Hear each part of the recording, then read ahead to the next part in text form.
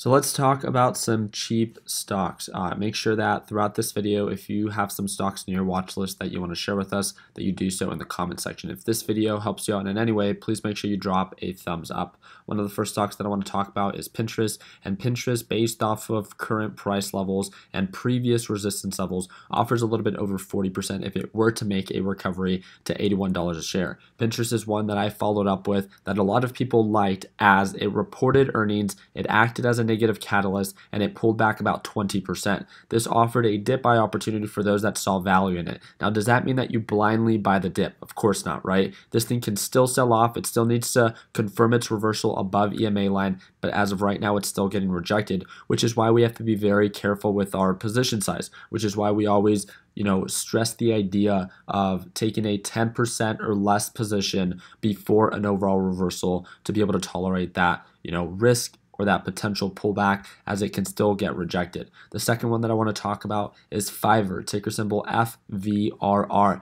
This one recently reported earnings, and from where we're at as of right now to previous resistance levels, offers a little bit over 50%. A lot of you guys are familiar with Fiverr and the overall platform itself, so I thought it'd be pretty interesting to talk about companies that some of us might be somewhat familiar with, right? And the thing that we need to know about Fiverr as of right now is, again, earnings acted as a negative catalyst. It's still getting rejected by the EMA line. So are you missing out on anything by not buying in right now? No.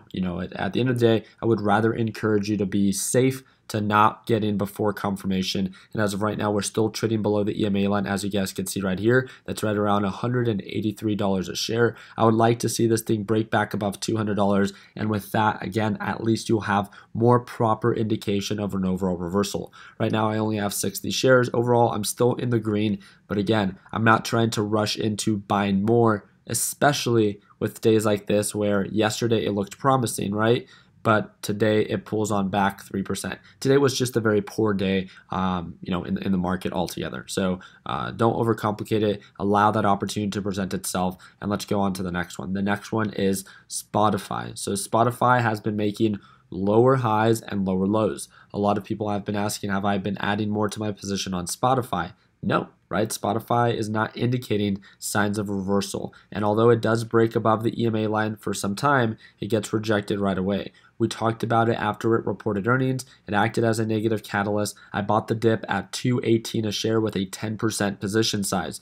Guess what? A couple days after, everyone was ecstatic because it recovered right away. But guess what I didn't do? I didn't buy more because it was still indicating signs of a rejection level at the EMA line, which is why I still stayed with that 10% position, because it would only make sense to buy more once this thing actually begins to make higher highs and actually indicate signs of an overall reversal. Now, a question you might have is, why are all these stocks pulling back? Well, definitely not everything right now. Even after market hours, I have to give credit where it's due. Fubo reported earnings, and you can see that earnings can act as a positive catalyst. You can see that Fubo shot up just today after market hours, hitting nearly highs based off of previous patterns at around $35 a share. Right now it's trading at $31 a share, but now the question is Fubo a buy or a sell? You can let me know in the comment section, but just based off of previous patterns, you can see that it's a little bit more on the overbought level. Looking at the RSI, looking at the MACD, those indicators confirm that. So it wouldn't be much of a surprise if we pull on back with a couple days that follow. So this isn't viewed to be a good deal, and it doesn't benefit you if you weren't already invested in Fubo before the earnings reports. Now, are all these stocks just trash, right? And why are all these stocks still pulling on back? Even stocks like Amazon, as of right now, are definitely not performing the best, which is something that you need to take into consideration. Amazon is as quality of a company as it gets, right? Aggressive pullback after earnings. They ended up beating EPS, which is earnings per share, but their revenue just wasn't there, and again, just acted as a negative catalyst. What is Amazon doing? Very similar like the other stocks that we talked about.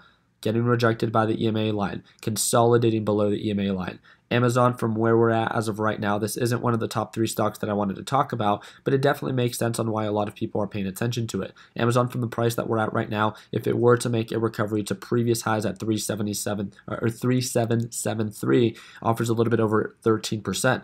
And again, it's not a crazy return, but it's with a multi-trillion-dollar company, one of the best companies out there, and over 10% margin, which again, this doesn't happen all the time. So all I'm trying to do right now is stay patient, collect the different stocks that I see value in, take very light positions in them, and then once they do begin to indicate signs of reversal, I can really step on the gas and add more to them when that direction is in my favor. So you guys can let me know in the comment section what you guys think about my breakdown. I wanted to keep today's video very simple. Make sure you guys follow me on Instagram for updates. Make sure to drop a thumbs up, subscribe to the YouTube channel, and if you guys want to be able to watch me trade live as soon as tomorrow, click the second link in the description, and I'll see you tomorrow at market open for our live trading session. Until then, like always, let's make sure that we end the year on a green note. Take it easy, team.